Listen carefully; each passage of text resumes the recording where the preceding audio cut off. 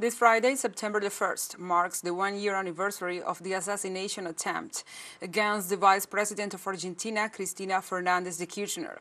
On the first anniversary of the moment when Fernandez Montiel fired his gun at a few centimeters away from Cristina Kirchner's face, social and political organizations and referents recall with concern this event. In this way, they claim the numerous links between the known perpetrators of the attack and the far-right groups and opposition leaders from Juntos por el Cambio, Together for Change, have not been thoroughly investigated.